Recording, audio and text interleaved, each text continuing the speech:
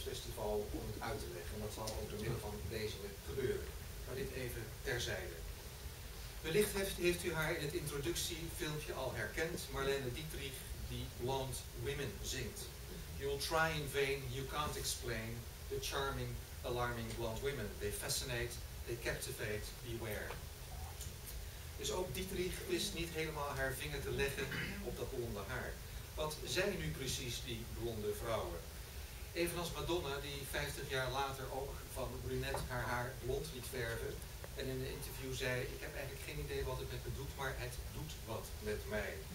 De mannen kijken meer naar je, ja hallo, dat is logisch lijkt me. En al ben ik geen kenner van blond haar en geen kenner van de vrouwelijke blonde psychologie.